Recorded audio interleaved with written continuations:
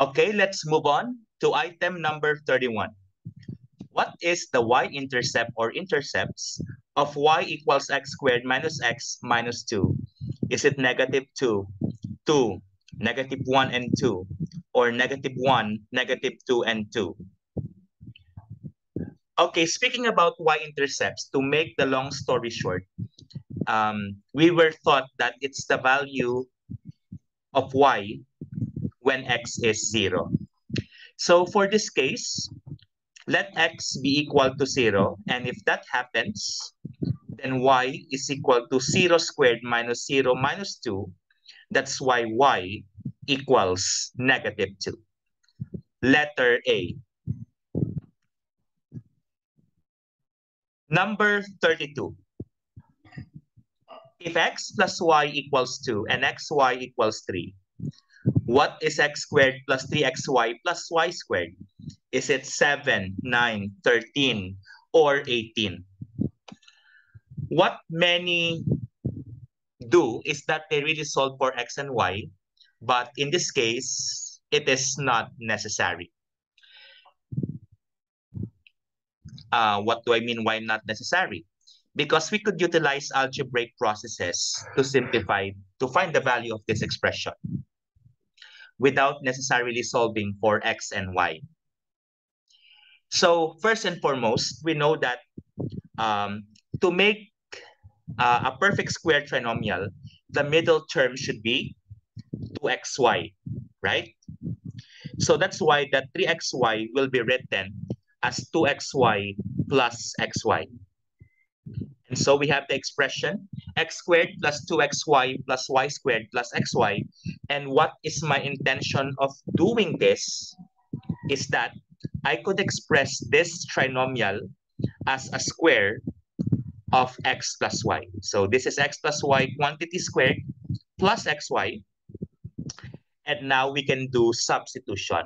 X plus y is equal to 2 and xy is equal to 3. So this becomes 2 squared plus 3. 2 squared is 4 plus 3. We have 7. Letter A. All right. 33. If f of x equals 4x squared plus 3x minus a, and f of 3 equals 5, what is a? Is it 30, 36, 40, or 54? From here, we know that f of 3 is 5. So we will replace all x's here with 3. And the value of this expression will be equated to 5. So you have 4 times 3 squared plus 3 times 3 minus a, and equate that to 5. 3 squared is 9, so 4 times 9 is 36. Plus 3 times 3 or 9 minus a equals 5. Then 36 plus 9 is 45. So we have here, and then this 5 was subtracted both sides. And this negative a become positive a on the right-hand side. And that gives you the value of a, which is 40. So letter C. 34. If y varies directly as the cube of x and y equals 64 when x equals 2, find y when x is 5. Is it 125, 250, 500, or 1000? From here, since y varies directly as the cube of x, then we could actually set up the equation y equals k times x cubed, where k here is the coefficient of variation. Since it varies directly, that's why x cubed is found in the numerator, but if inversely, then it should be found in the denominator. But we are given the condition that x is 2, then y is 64. So we will substitute it here with the intention of solving for the value of k. So we have 64 equals k times 2 cubed. 2 cubed is 8, so we have 64 equals 8k, and dividing both sides by 8 gives k, or the constant of variation or coefficient of variation, as 8. Since we have the value of k, which is 8, so we will replace this one with 8. So your equation now is y equals 8x cubed.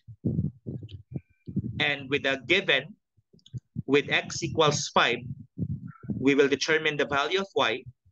Then by substitution here, so you have y equals 8 times 5 cubed. 5 cubed is 125. So you have y equals 8 times 125, or that's y equals 1,000. Letter D. 35. What is true of the graph of the line y equals 3x minus 5y equals 15? Does it rise to the right, falls to the right, horizontal, or vertical?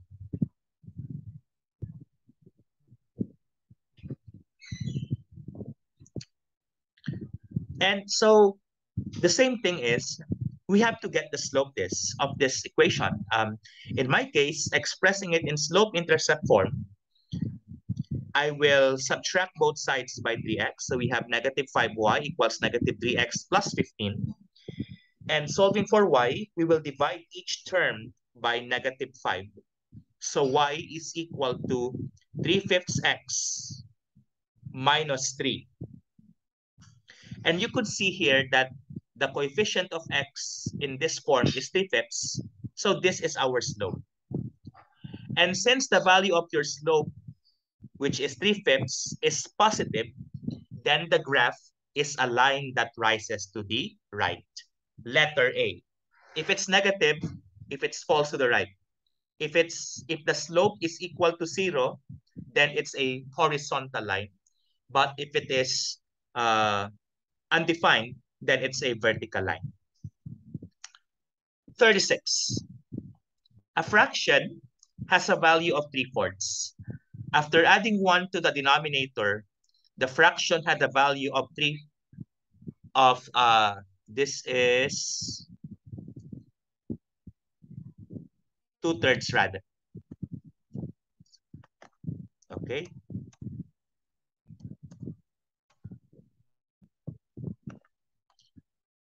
Okay. We saw some corrections again. The fraction had a value of 2/3. What is the sum of the numerator and denominator of the original fraction? Is it 14, 16, 18, or 20? Others can do this by trial and error. But for now, I will be using algebra.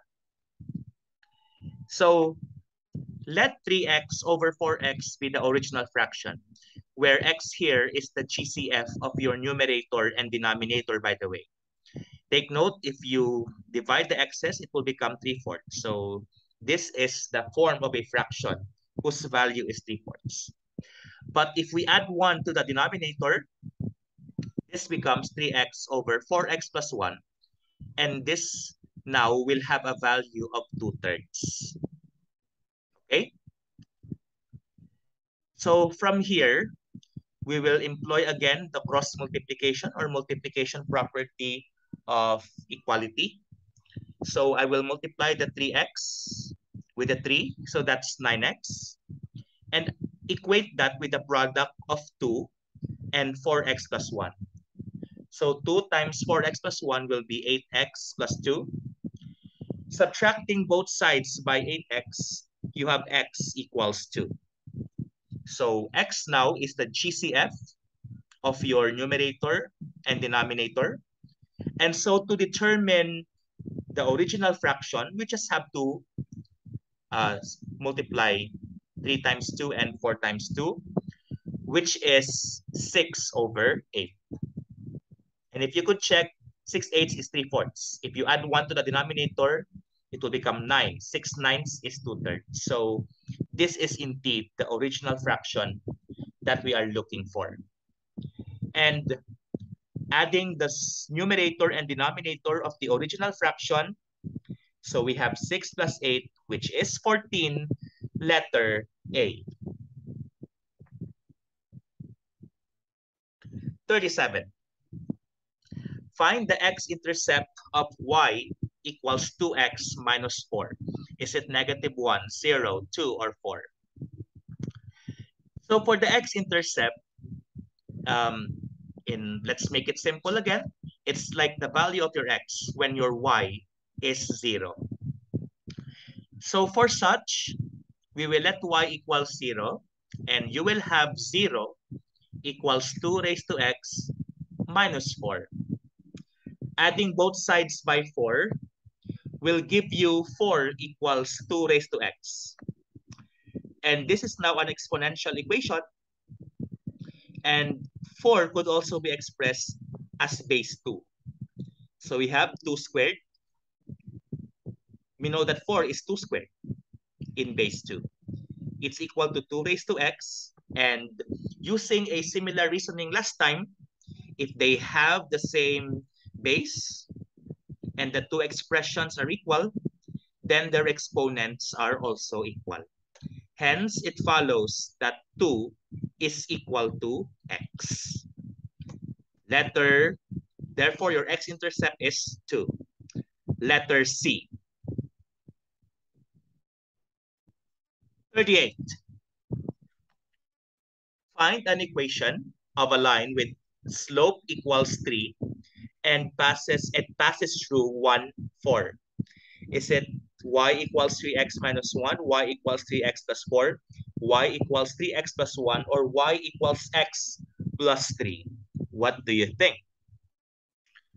So we learned from the past that if you are given a slope and a point, to determine the equation of a line, we may utilize y minus y sub 1 equals m times the quantity x minus x sub 1, which is also called the point slope form.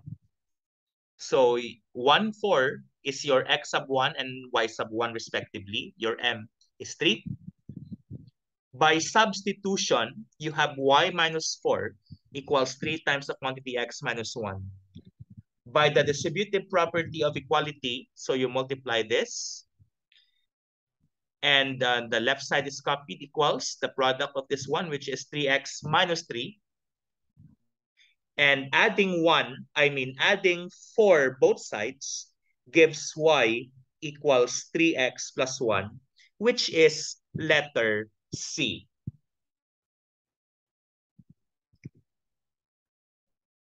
#39. Find a linear equation whose x and y intercepts are 4 and 7 respectively. Is it 7x plus 4y equals 28, 4x plus 7y equals 28, 7x minus 4y equals negative 28, or negative 7x minus 4y equals 28? Now, if you are given your x and y intercepts, A here, by the way, is the x-intercept and B is the y-intercept. And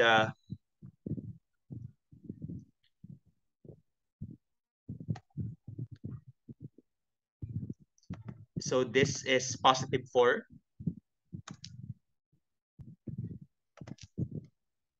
Okay. So if you have A equals 4 and B equals 7, I believe we have to recall this form, x over A plus y over B equals 1. This is what you call the intercept form of a line. This is usually useful to find the equation of the line given the x and y intercepts, provided that none of them is equal to 0. Because if that happens, then it becomes undefined. The expression becomes undefined. So with that, we have x over 4 plus y over 7 equals 1. And multiplying both sides by 28 to clear off fractions because the choices are in standard form, then this gives you x over 4 times 28, it's 7x, Y over 7 times 28 gives 4y equals 1 times 28, which is 28.